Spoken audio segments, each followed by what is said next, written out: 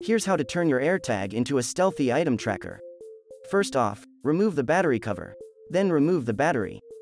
You'll need a narrow and sharp object, wedge it in the side of the rear cover and use it to pry it open. Be careful with this as to not damage the battery connectors or the internals of the AirTag. Once the cover is off, gently remove the small circular speaker from the AirTag. After you've done this, you can use some glue and stick the rear cover back on. Insert the battery, and put the main cover back on. Now thieves won't be able to use the play sound function to find your AirTag and stop it from tracking them.